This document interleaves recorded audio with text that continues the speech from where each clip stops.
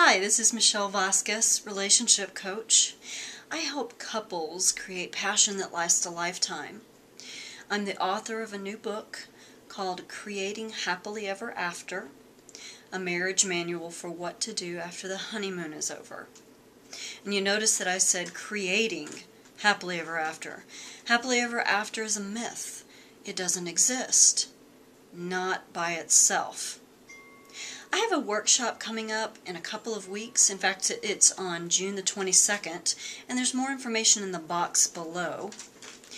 I call this workshop Stop Yelling at Me, Conflict Resolution Tips for the Weary Warriors.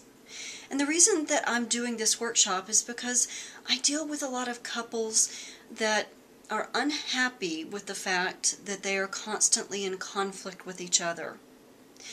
Wouldn't it be nice if there were a magic phrase or two that you could say that would help you to overcome and change the way that you're thinking in that very moment when you're in conflict?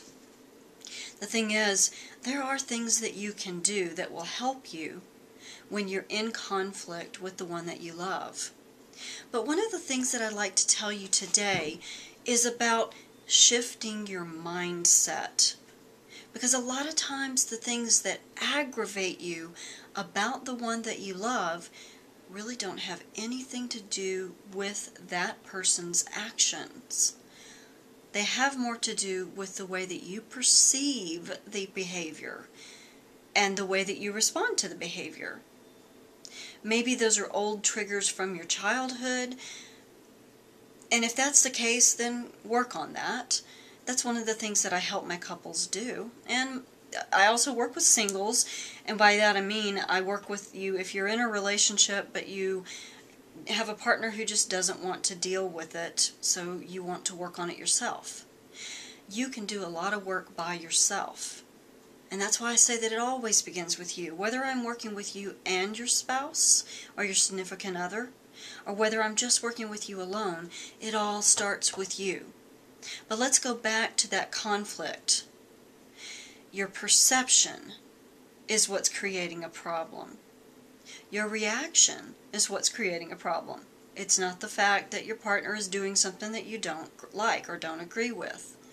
It's how you are perceiving it. Because think about this. A lot of times when you're having a conflict with somebody, you're thinking, why are they doing this to me?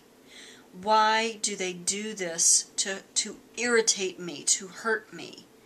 Well, perhaps you're married to someone who's vicious and malicious, but perhaps you're not. Usually what happens, and think about this in the case of getting aggravated when you're on the road driving. It's really not that somebody is driving in an irritating way to irritate you. They're usually not doing it with you in mind at all. Most of what we do is about us. So when you think about it, when you're aggravated because, say, your spouse leaves socks on the floor, your spouse is not doing them thinking, I'm going to drop those socks there just to irritate my wife or my husband, whichever the case may be. Your spouse is just doing what your spouse does. And yes, you can make a request. Or you can decide, you know what, this isn't about me at all. These are just socks on the floor. There is no message here. There is no evil intention. It's just, this is how things are done by my spouse. Maybe I don't like it, but it ain't no big thing. And remember the book, Don't Sweat the Small Stuff, and It's All Small Stuff? A lot of times if we can put a lot of things into another perspective, we're going to find that in reality, things are not as bad as we think they are. A lot of times, if we can just decide, it's okay, this is my spouse's behavior, it has nothing to do with me. Yes, I can make a request that the socks be picked up and put away. Or I can pick up the socks myself, or I can leave them there and go, no big deal.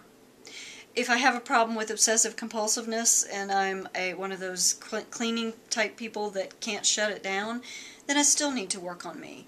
Because it really does come back to all being about me and my choices and what I'm going to choose to get ruffled over and what I'm going to choose to say, it ain't no big thing.